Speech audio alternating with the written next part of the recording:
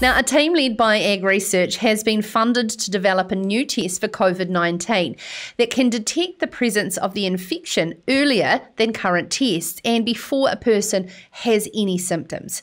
The AgResearch scientists will be joined by colleagues from fellow Crown Research Institute, ESR, and the University of Otago on this project. The project's going to focus on finding a molecule pattern that signals a human body's response to the virus causing COVID-19. The research has the potential for much earlier detection of cases at the border or in the community, where there is a risk of spread before a person knows they are infected. This is huge news. Now, joining us now to discuss is AgResearch scientist Dr Sandeep Gupta. Sandeep, can you firstly explain how the Agricultural Science-led Institute decided to even start looking into this? Yeah, it's quite interesting because in animal health, we actually see these two streams go hand in hand, because whatever we learn from animal health perspective can be applied to human health. Because in terms of immune response, we share a lot of things with animal, and also what we have grown into another stream, what we call One Health, where we are not only looking towards animal health, but also to human health. So the way we learn things from human health, we apply to human health. And that's where we really got into human health. So taking as Johne's disease, the example, where we looked for these small molecules, as you just mentioned, and how these molecules we can harness to detect early infection of Johne's disease in cattle.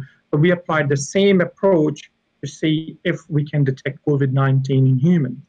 And that's where we applied for this fund, which was released by MB, which was mainly focusing on response to COVID-19.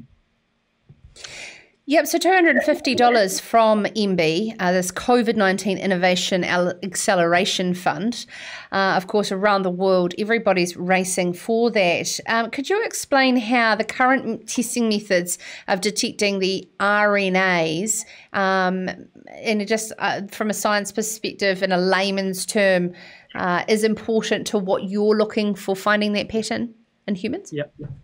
So what happens in current testing for COVID-19, what scientists are doing in the lab, they're actually detecting the RNA from the virus itself. So that RNA actually comes from the virus.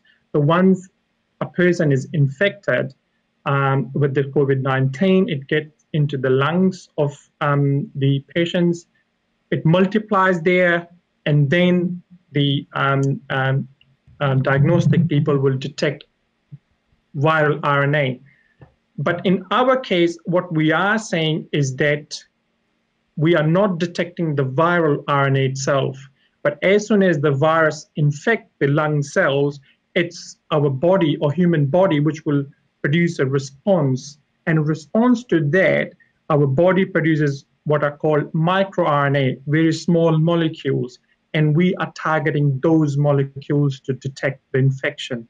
And just to tell you is that what happens is when the virus actually infects people, it would take few days for replication or to multiply. And during that time, people are asymptomatic. So they do not show any symptoms, but they can still transmit the disease. So our aim is to actually detect the infection at that very early stage, because body will respond as soon as the virus comes in terms of various molecules. So microRNA would be one of the molecules which we are targeting to detect this disease. How long will it take to scale up once you do find this particular test is significantly a game changer? Yeah.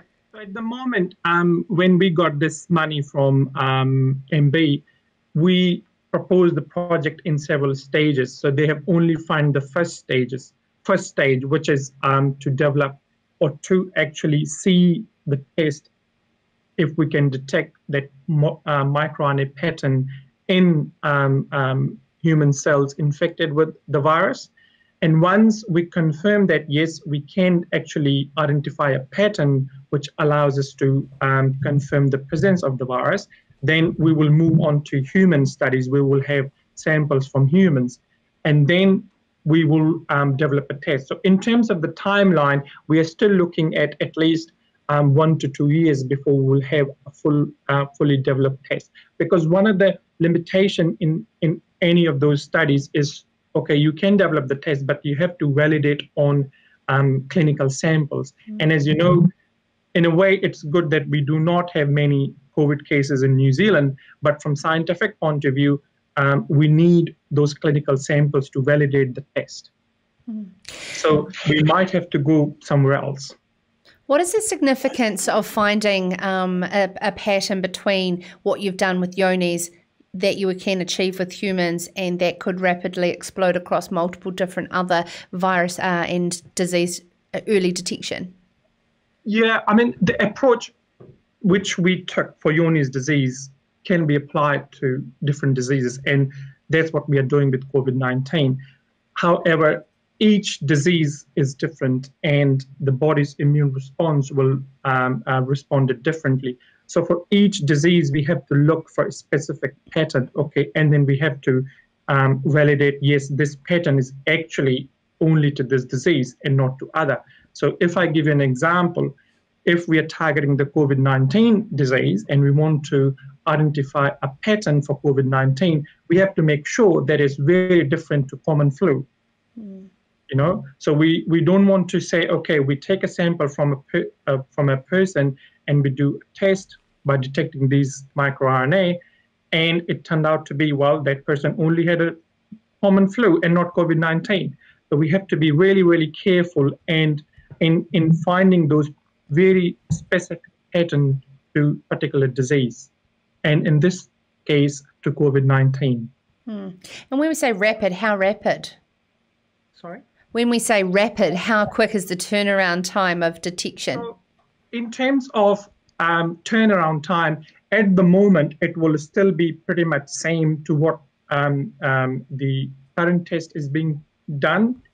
But our ultimate aim is to, once we identify this pattern, we will apply other technologies where you can detect the RNA as little as in 30 minutes.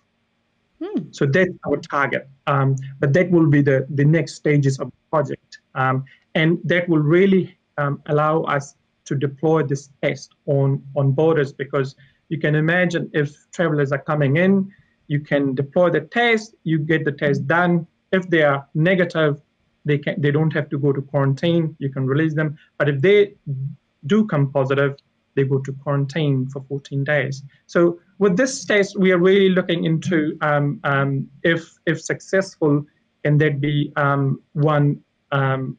allow us better contact tracing, and also can it help us to minimize or probably totally end the unnecessary quarantine measures for the travelers coming to New Zealand.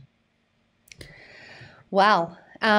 Congratulations on your successful funding, and I believe that we need to give you a bucket loads more money, because this is seriously considerably a game changer. Hopefully, yes. Yeah, thank you so much, AgResearch scientist Dr Sandeep Gupta, joining us there with regards to the news that AgResearch are on the race for a COVID-19 rapid test. This is Sarah's Country.